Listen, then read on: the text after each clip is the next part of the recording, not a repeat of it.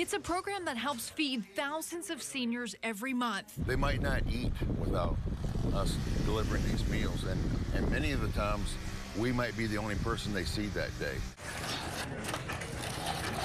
Today, Representative Kathy Castor visited the Enoch Davis Center in St. Petersburg to help pack meals for seniors and highlight the importance of the Meals on Wheels program. Here in my St. Petersburg office, I started to receive these notes from a lot of our older neighbors. They say, save lunch. Castor says with the looming government shutdown, the program is at risk of losing funding. So I want to make sure everyone understands the impact that these budget battles have in Washington. Every month, the Pinellas County Meals on Wheels program delivers meals to 2,000 seniors, and there's plenty more in need. There's over 1,000 people on the waiting list for Meals on Wheels in Pinellas County. They're urging lawmakers to strengthen funding instead of taking it away. What we need to do right now is put people over politics.